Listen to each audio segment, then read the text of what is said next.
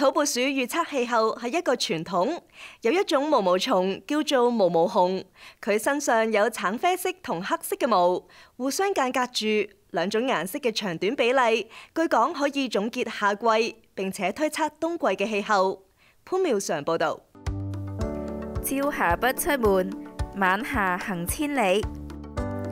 空中如輪天，不雨也瘋癲。小暑熱得透，大暑涼浸浸。以前嘅人唔可以隨時得知氣象局發出嘅資訊，所以佢哋就靠記住天氣諺語嚟預測天氣。各個民族都流傳住類似嘅天氣預測方法。喺北美洲，除咗土撥鼠預報春天嚟臨日子之外，有一種毛毛蟲都擔起預測天氣嘅重任喎。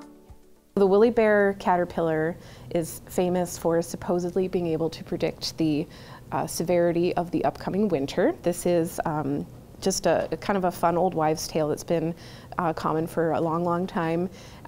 It's not technically true, but it was always kind of supposed that the width or the length of that reddish-orange band on the woolly bear would predict the severity. So the more narrow that band, the colder and the harsher the winter would be, or the wider the band, the more pleasant and milder the winter would be.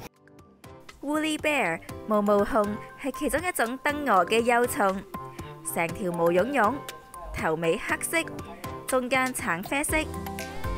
據講，如果中間橙色部分長啲，嚟緊嘅冬天會係溫和而短暫；若果黑色比例佔多嘅話，冬天將會又長又寒冷。Some of the numbers put to it, it's less than 50% of the time, so it's not totally accurate. To be more scientifically accurate, it's more revealing of the past summer than the upcoming winter, because if there's lots of food for the caterpillars and they're growing really well, having a great season, then they grow faster and bigger, and then that would make the orange band become smaller. So if anything, it kind of shows you about the past conditions instead of the future ones.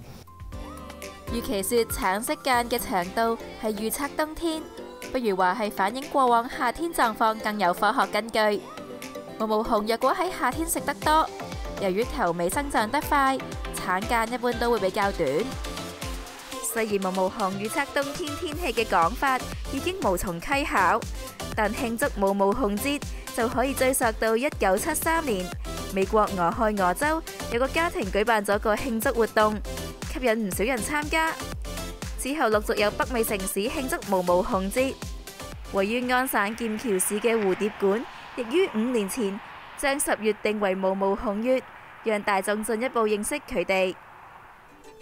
毛毛熊係伊莎貝拉老虎蛾嘅幼蟲，同其他飛蛾、蝴蝶一樣係完全變態動物，需要經過結繭、變蛹，再發育為成蟲。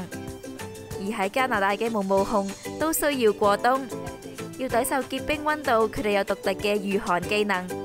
We often think about insects in the summer, but we don't think about what they're doing in the winter. And we know that some migrate, like the monarch butterfly is really popular for its long-distance migration.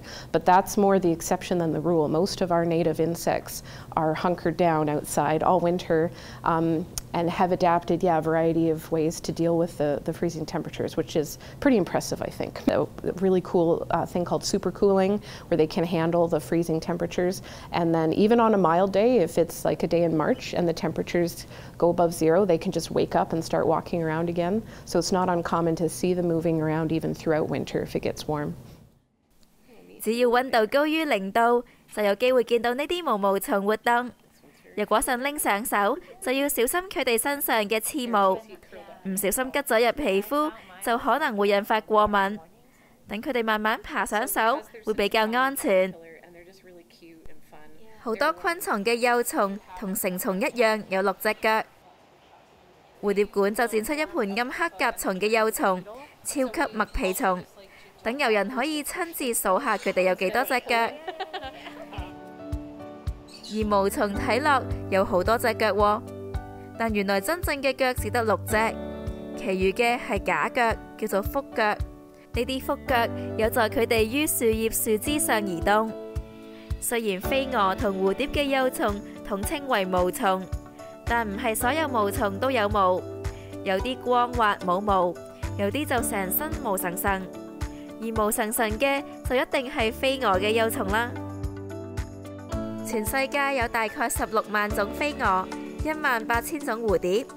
雖然飛蛾物種數目遠多於蝴蝶，但相比起蝴蝶，研究飛蛾嘅人唔多，但都有趣嘅發現，就係呢啲虎蛾或者燈蛾可以避開蝙蝠嘅追捕。The Isabella tiger moth as an adult moth, it belongs to a small group of moths called the tigers, and they have this really neat ability to sense the bat echolocation. So perhaps you're familiar that bats hunt at night, they give out that kind of sonar, but tiger moths have evolved to actually be able to detect that so they can avoid the bat predation, and some tiger moths have even evolved to be able to make a clicking noise back that is thought to jam the bat's sonar. 毛毛熊係本地原生物種，並不揀飲擇食，會進食不同種類嘅樹葉，數量並不受威脅。